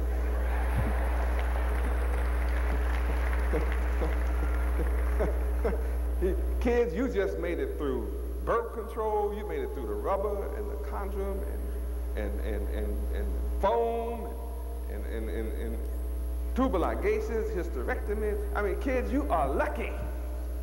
I have to touch a kid like that. You go out into the suburbs and white women got 2 in the stroller, 1 on the hip, 1 walking and pregnant. So you can just take over the country real easy, no problem. 60 million of you have 10 babies each, and then you tell them to vote. Then another thing you do, you say, all right, now, I want you to move in this neighborhood right over here. And when your kid moves in that neighborhood, you tell all your kids, you just move in this neighborhood. You go pick your neighborhood and put your kid in it.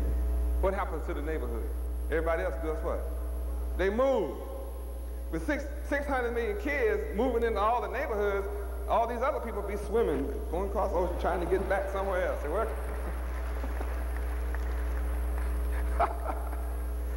I know you appreciate hearing. You understand my message. If it wasn't for God having your babies have some babies, there wouldn't be none of you left in 20 years. Because the rest of you have started having 1.2 children. That point, I don't know what that is, but you know, you be having it. Isn't that an easy way? How many of you understand that America is for sale? Yeah, America is for sale. Always been for sale. You just didn't know. You just didn't have any money in your mind. But you have plenty of money. You have riches if you put it together. Start loving each other, start trusting one another, and you'll have all the money that you need. But you bought the world's biggest trick, individualism in love with materialism. So you want all the debt you can get now and all the pain that goes with trying to pay it back, instead of pooling your money and your resources to create your own industries. Well, I'm here to show you how to do it, help you to do it. I'm here to buy up all of Miami, buy all of Dade County. I'm here to buy the country if necessary. That's what I'm here to do. I'm here to just buy it.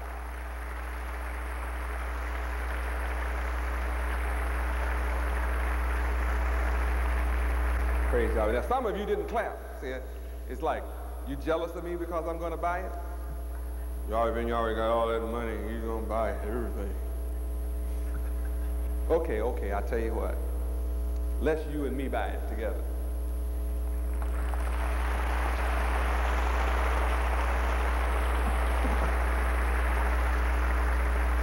Praise God. If you don't clap now, that means what?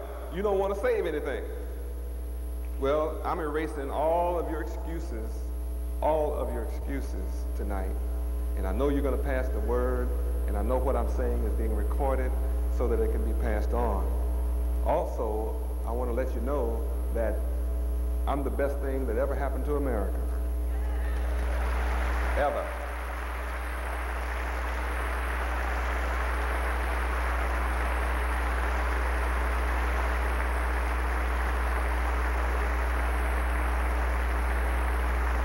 Praise God. And for all of you that have passed out the lie that I'm down on white people, you just a lie. I'm up on you. I'm not down on white people. I'm up on you. I have no interest in trying to put white people out. I'm just interested in putting you in.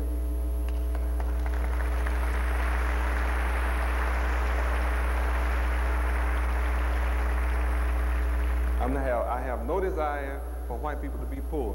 I'm only here to help you to be rich.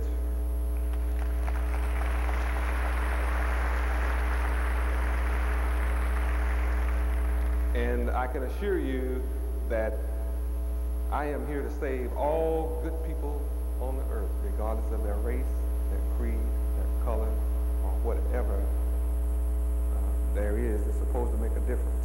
Let me tell you something about me right quick on that score. When you understand that I believe in the Bible from Genesis to Revelations, and I believe in practicing what it teaches from Genesis to Revelations, the more you know about the Bible, then the more you'll know about me. And what that includes is this reality. All men on this earth today are the descendants of 3 men this side of the flood. Noah and his 3 sons, and his sons' 3 wives, and Noah's wife. Only 8 people made it. Noah, his wife, his 3 sons, and their wives. All the other people were drowned on the other side of the flood. So that means that all nations on this earth come from Ham, or Shem, or Japheth. All of them being the sons of Noah. All of the Gentile nations on the earth come from Japheth. Right now. And all the people who you call Africans are from the son Ham. I am a descendant of Shem, the Shemites. Those are the 3 people. And that's who you, the so-called black men of America, are. You are the Shemites. You are the Hebrew Israelites, the children of the Bible. Every promise in that Bible belongs to you. And it's a sin to go to church and don't know that.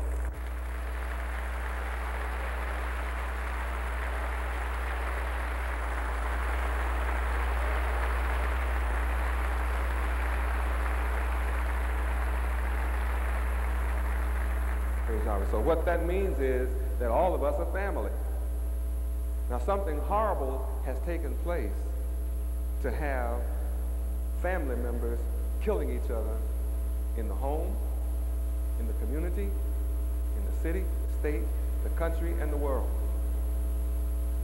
And it's a very wicked mindset that has taken hold to people that came down through Lucifer.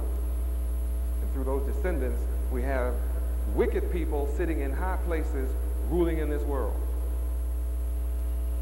And every wicked man on the earth must be brought down and chased out of this world. And it's going to happen because it's written that it's going to happen. And wicked people are not just white people, and you know that. If you think it's just some white people that's wicked, you're insane. Not with all these black folk killing each other and hurting one another. It's some black devils worse than anything you've ever seen. If all white people left the earth this second, all hell would break out in America. I'd be the first one catching the flight out. I wouldn't stay here with a bunch of niggas. I'll tell you the fact. Can you imagine all the niggas of America with guns? You talk about death and destruction. Ethics. They don't care nothing about God anymore. They don't care about religion. No, nothing. Most dangerous people, the only thing keeping niggas in check is white folks. Y'all just hold on, white people, please hold on to the niggas just a little while longer until I can get them in check. Then let me have them. I'll fix it up for you. Don't give up yet. I know it's hard. The white man's burden is a terrible thing to have to carry. I'm glad I'm not white. I wouldn't want to carry you niggas for nothing in the world. The only thing that can help you is you change your mindset. How many admit black folk have a terrible mindset? It's horrible, it's pitiful, it's sad. It's the most divisive and destructive thing. Black folk just tear up everything. They tear down a brick house. You can't hardly keep niggas in jail. I mean, they are destructive. They tear things down without a reason and don't build nothing back in its place. They destroy everything they get their hands on. The house, the neighborhood, the husband, the wife, they tear each other up. You know I'm right, it's hard, but I have to tell the truth. So white people, just hold on a little while. I'll ease your burden. I'm working day and night, and some of us are really serious about this. And y'all hold on.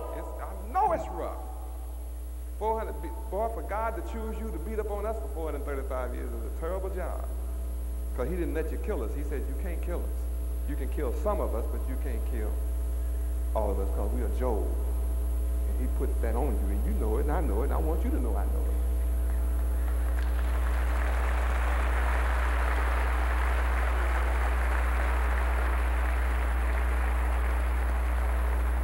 So I'm teaching all nations, baptizing them in the name of the Father, Yahweh, and of his Son, Yahweh ben Yahweh, and of his holy word, Yahweh, the holy word of Yahweh, which was God from the beginning. I bless all good people in the name of Yahweh, the Creator. I'm born as a gift to all good people of the planet Earth, regardless of your race, your nationality, creed, or religion. I've established the government of Yahweh, and I have established the nation of Yahweh. My words are designed sift the nations and cause the glorious voice of Yahweh to be heard among all the people of the earth. And I'm doing a good job of that. You can look at world events and see that the time of wicked rule is fulfilled. And the kingdom of Yahweh is near. So repent and compensate for breaking the laws of Yahweh and believe the good news that I bring. America, in addition to the poverty of my people, you have over 15 million unemployed and homeless people living in poverty in this great land of opportunity, as taxes are killing you as businessmen. Yahweh has raised me up to move the world from poverty to riches, the whole world. I'm proving I have the keys to do that by moving the so-called black man. Those of you who are called black people, who join hands with me, I'm making you rich. I do not take a salary. I have never taken a salary. I do not carry money. And what you see me on with, I don't wear it. It belongs to my followers. They keep it. Oh yeah, they keep it. They just want me to look like this. I don't mind. It's still theirs. I don't take a salary, but I've established $100 million in this country for my followers. It's all in their names. They own all the corporations. If my body were to disappear tonight, I leave my followers rich with the knowledge of how to keep it forever and add to it.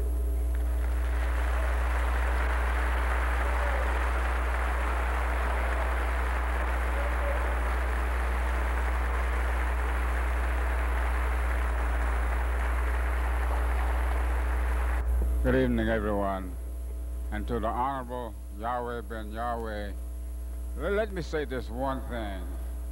That I hope the media is here, the Miami Herald, whoever, and I hope you write about this educational institution that this organization has, and you tell the Commission of Education of Florida, write to her, tell her, the Commission of Education of Florida to tell her superintendents across the state that all kids can learn if they're taught. Write about it. Talk about it. And to the Honorable Yahweh ben Yahweh, my son who's taken my job away from me is going to read this plaque to you. Presented to Yahweh ben Yahweh, an appreciation for his leadership. State Representative Jefferson Reeves Sr., Miami, Florida, October 7, 1990. To his eminence. Bless you. Bless you. I love you. I love you. I love you. I love you. I love you too. Thank you so much. I love you. I want you all to know I love you. I love Miami. I'm determined to help make this the greatest city on earth. After all, you remember these words. Egypt has her pyramids. India has the Taj Mahal. Orlando has the Big Rat, Disney World. But you have the Son of God, the world's greatest attraction. Let's take advantage of it.